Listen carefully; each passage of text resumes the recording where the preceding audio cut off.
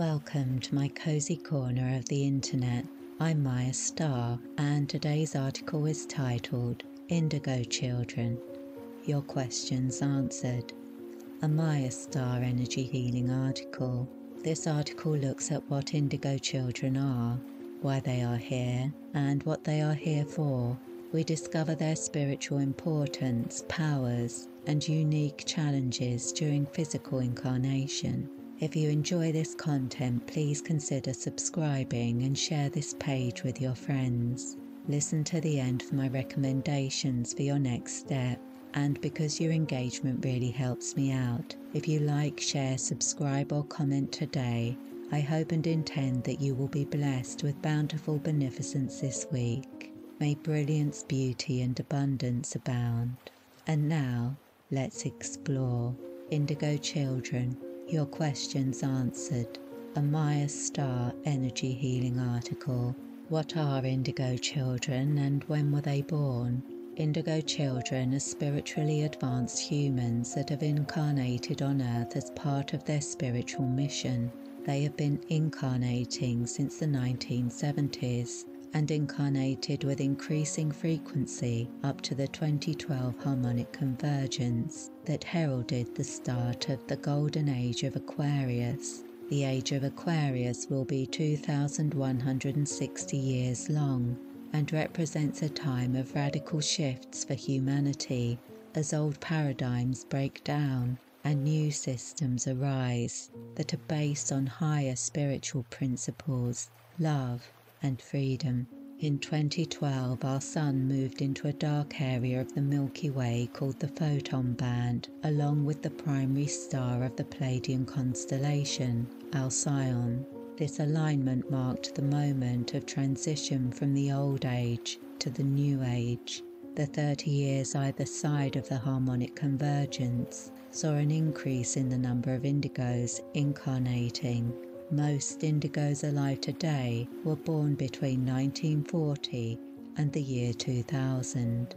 Indigo children have chosen this time of accelerated growth to incarnate as part of their spiritual development journey. Some are here simply to witness the revolutionary changes or to document them through art, music or writing.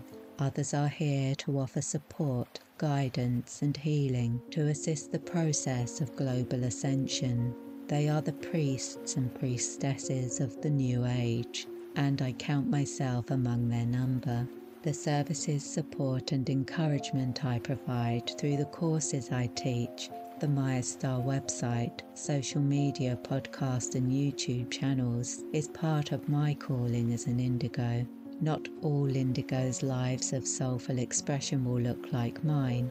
Indigos excel in professions that require compassion, empathy and sensitivity, so they're often drawn to work with animals or as carers, therapists, counsellors, nurses, doctors, advocates, charities, teachers, especially of young children, and all artistic or creative professions.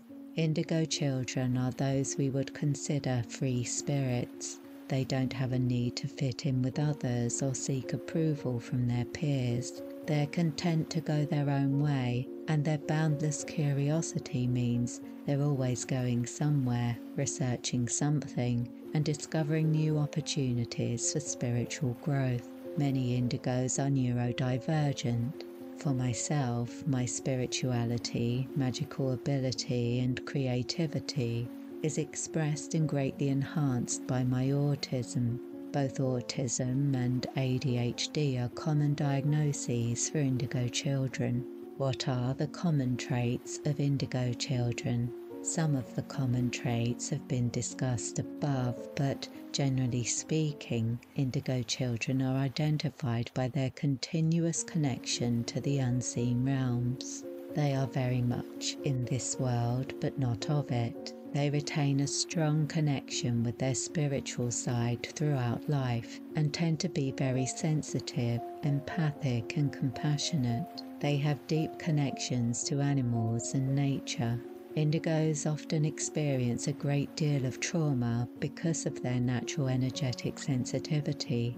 Learning to navigate the world while retaining their spiritual connection can be a challenge, so they're often drawn to spiritual practices like meditation, yoga, and energy healing as a reaction to their emotional, mental, and spiritual pain. Indigo children tend to be very creative too, and their creativity helps them to explore and process the challenging experiences they face while navigating the temporal realms. Maintaining their connection to spiritual planes means Indigo children are uniquely vulnerable to the risks of being ungrounded. Grounding our energy is very important to maintain our energetic integrity and natural protection. So Indigo children need to focus on this skill in their early spiritual development.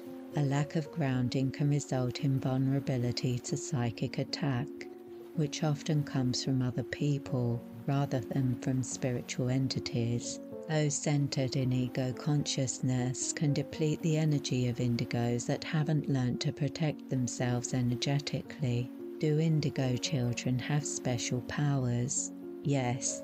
Because of the connection to the unseen realms, Indigo children demonstrate deep empathy, enhanced intuition and psychic awareness, channeling abilities, healing skills, and astral projection. For myself, as a child, I found astral projection great fun, but as I got older and the skill developed, I had to face the challenge of learning to stay in my body. It didn't come naturally, and a lot of my early magical work was centered around managing my gifts. But not all indigos express their soul in that way. Other indigos may experience extreme emotional connection and empathy. Their challenge may be learning the skills to manage their emotions, control their thoughts, and establish routines and rituals that support their needs. Some may have psychic awareness that presents its own challenges as they learn to switch their ability on and off so as to not be constantly overwhelmed by an abundance of input. My point here is that yes, Indigo children do have special powers, but they are skills and abilities that all humans have access to. For Indigos, they are more developed and potent. And while that's great, it also means that Indigos face unique challenges in a world where they are likely to be parented by non-Indigos and be surrounded by mostly non-Indigos throughout their lives. They can feel quite isolated and lonely until they find their spiritual tribe and connect with others on the same wavelength. But there's good news. The difficulties they face due to their special powers might be insurmountable for non-Indigos, but as an Indigo, those same special powers hold the key to their healing and progress. The gifts that create the problem also have the potential to create the cure. For example, those with a gift of empathy can begin to heal by focusing their empathy on themselves. The same for healing and intuition. It can take a while for an Indigo to address their healing needs. Sometimes they just need to learn to be a little bit more selfish for the sake of their health and well-being. But once they begin the healing journey, they also find connection with others like them and develop their self-esteem and confidence in navigating the world in their own unorthodox and non-conformist ways. What energy healing systems are good for Indigo children?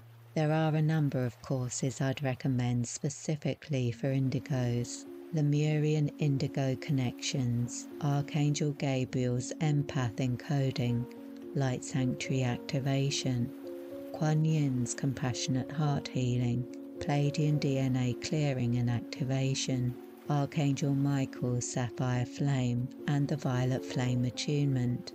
If you feel drawn to pursue your spiritual path and progress your healing journey with energy work, you can find these recommendations and over 100 attunement-based energy healing courses available on the Mayastar website at www.mayastar.net. I provide individual support by email for all students and personally prepare all attunements using the Orb of Life method, which allows my students to receive them wherever they are in the world.